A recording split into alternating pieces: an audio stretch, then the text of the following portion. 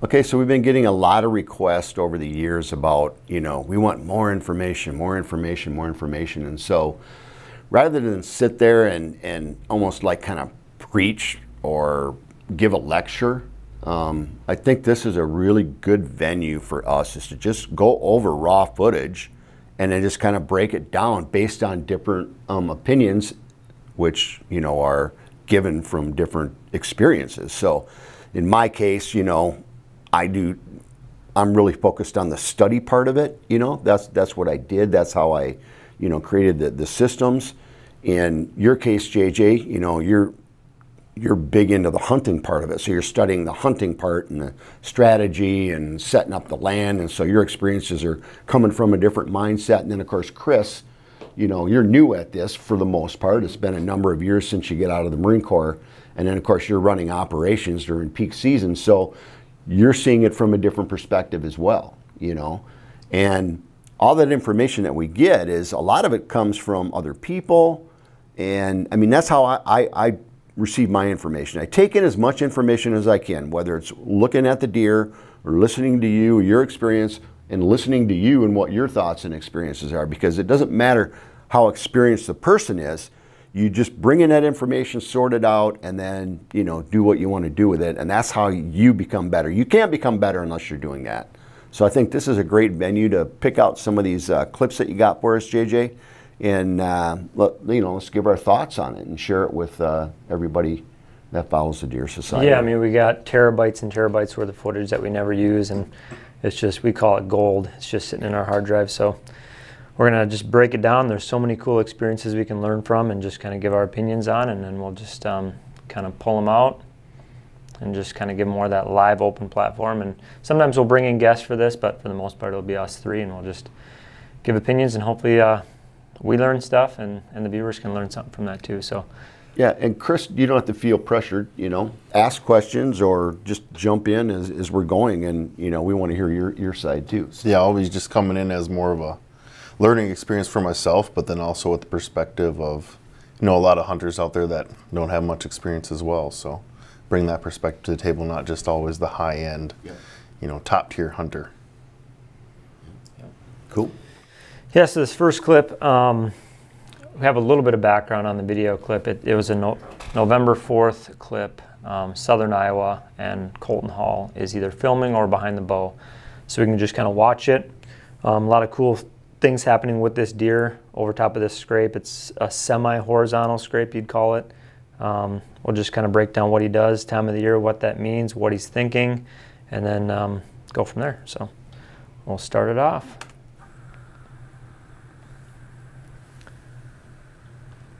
First thing that I look at is, I always try to age deer right away. So if I were to look over and see this buck making this scrape, I would, based on the Iowa factor here, they have a little bit better genetics, a little bit better nutrition. I would say 3-year-old buck. There's a chance he's 4, but I would say 3. Pretty good mass though.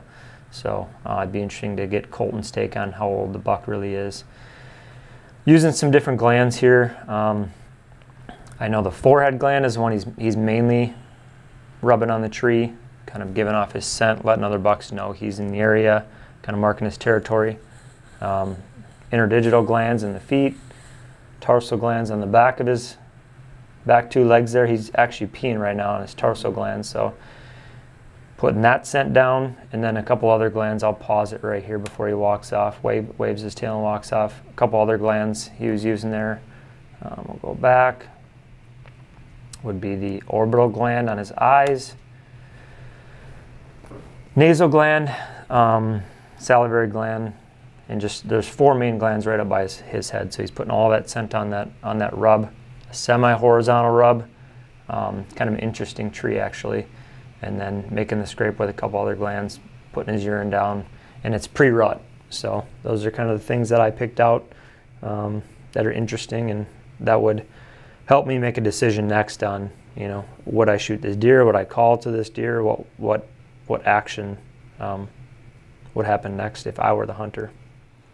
It's kind of crazy, because I started absorbing it completely different than you, because right away you started aging the deer, and I didn't even consider aging the deer, because you're thinking more of the hunter's perspective. You know, is this a deer I'm going to shoot?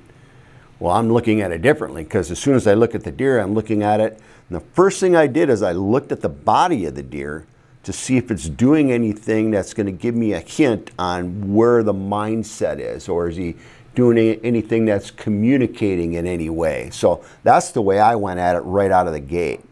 And you know, you really got detailed on the glands and laying down the scent, and that's exactly what I'm picking up too, Jay. This deer's laying down scent. You can see there's it almost looks like an old scrape there. But before I get too far into that, the first thing I picked up on was when you told me, all right, it's November, what, 7th? The 4th, and it's in Iowa, most likely southern Iowa. So that tells me that you are probably about end of October in Minnesota. So that's when we start getting, you know, some of the bigger bucks start to show up and start doing this kind of thing, and you start seeing more of that. And so, okay, so he's doing his scrape line and his rub line and putting out some scrapes, like you said, making sure other deer know he's there, laying out his scent, because that's how deer communicate. They can break down that scent in a way that they know exactly what deer that is. They don't go in there and say, oh, there was a buck here. No, they go, oh, Bob was here, you know, and they have that pecking order, and they're setting that pecking order throughout the whole season. So in my opinion, that's what he's doing right there. And also with that, then you go and the does are coming through and they're saying, oh, that's so-and-so, and yeah, he's hot, or whatever the case might be. They have to be drawn together too, you know. So that's the purpose of what he's doing. And then as far as the physical part of it, I'm watching and I'm seeing this tree that's coming down horizontally, and it's kind of unique, you know, because you don't see a lot of that when they're hitting that way, but it's something they really like. And I've actually seen topics online where they talked about putting out rub posts in a food plot, and they're doing a horizontal on there. And the one guy was complaining because it keeps breaking and getting knocked down and everything. Well, you can see how much leverage they have. And so, yeah, that's a perfect example of that particular topic. So those are some of the things that stuck out to me right away. And then when you started saying the age, then now I'm starting to look at the age. And of course, you know, I get a little more excited than you do when it comes to seeing nice deer. So I'm thinking with a Minnesota mindset that was a 4.5-year-old deer, but you might be more correct on that being a 3.5, because now I'm looking at his ears, you know, where they come out. But that's, for Minnesota, that would be a giant 3.5.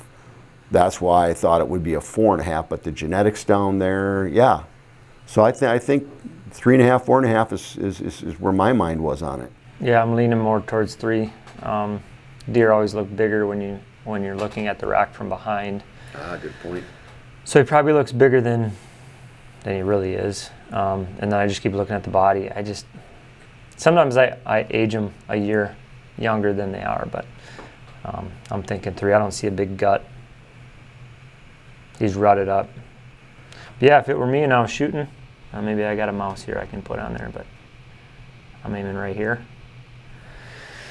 It's going to drive down, hit that backside shoulder, probably go top of the lungs, or top of heart, yeah. center lung. Yeah. So if it were me, that's where I would aim. And you could even go back a little bit further, but those are my thoughts. Chris, what do you think about this scenario? Is this you letting your arrow go? Yeah, you shooting this buck? Yeah, I don't know. I guess it all depends on the scenario of the farm, I suppose. I don't really know the structure or the class of deer they're hunting out there. That's a good point. So that always plays into it too. Yeah, just interesting. I've never seen really a scrape rub combo set up like this before, not even walking around in the woods. So is he like, he's not really like agitated though on this, is he? He's just kind of casually just leaving his scent down? Yeah, he's just starting to daylight a little bit, trying to find a hot doe, checking things out. This scrape is probably more of a community scrape on the inside of the woods. It's a really good visual. Looked like it had been hit before. There were no leaves on the ground when he started off, and it didn't look fresh. So probably a scrape he's been to before. Other bucks use. Just a good visual. You got that overhanging branch for kind of a licking branch, but more of a rub post than anything.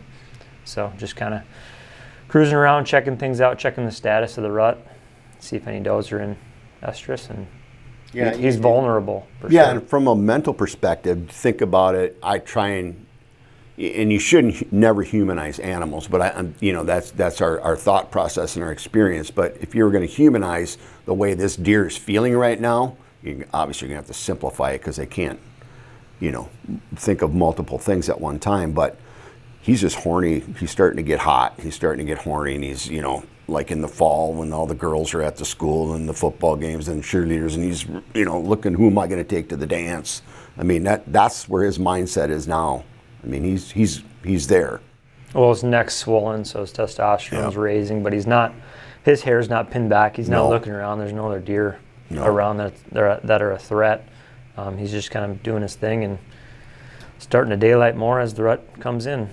Nope, there's no emotion or anxiety. He's just like looking ready to go, in my opinion, on that too. So obviously Colton or whoever's hunting here has good scent control. He did not do any calling, so he probably didn't want to shoot the deer, or just the scenario didn't make sense.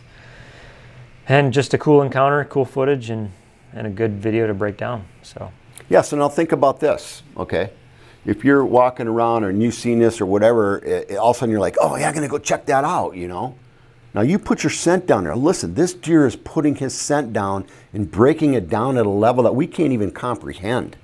So all of a sudden you put your scent down there, you just killed your spot. You're done. You can't hunt that stand. If you have bad scent control, or if you walk into that exact spot, you're done. It's over. You know, you're going to need a rein. He's going to have to forget that happened. You know, and I can't express scent. They communicate by scent so much. People have no idea. I mean, they do. Some people do, but I mean, the average hunter has no idea what kind of damage you're doing to the behavior of a deer by putting your presence exactly where they want to be or where they're going consistently. And if you do that, you're killing yourself, man. yeah, so in this scenario, he's going to play the wind. If this is a spot that he's hunting for a shot, he's going to blow his scent away from that spot, take an access trail somewhere low where he can't be detected visually, and obviously on the ground scent too coming in. He doesn't want to cross anything where the deer are going to be walking around where he thinks he's going to shoot them or encounter them. So those are probably a couple things he did here to have a good encounter. It's not every day you have a buck like this just, you know, posing right in front of you, giving you all the shot opportunities in the world. So a lot of good stuff here that Colton and the cameraman did. Yeah, if he was a few years older, he probably wouldn't be doing this during daylight quite at this time. Not at this time of the year, no. I think he might be, but it'd be real slow, and he'd come into the scenario looking around, taking his time. When he left this rub, he didn't really look around and analyze, has anything moved in on me? Are there any predators? He just took off. So I think a more mature buck would do this, but it would take a lot longer to get there. But would he wouldn't leave and walk, just like right now he just flicks his tail and he just goes, okay. That's a good point about the tail flick. And then the tail flicker. Perfect scenario here of the tail flicker, and then I'm going to walk. So you always watch for that when you're hunting from a hunting perspective. That's extremely helpful. So that's just a great example. This is just a short little minute video, and just look at all the information we pulled out of that. There's so much information going on here that you can absorb. And the more you experience it and the more you kind of reflect back on it, the more you're going to learn. But yeah, this is a lot of information in this little piece, this little tiny clip.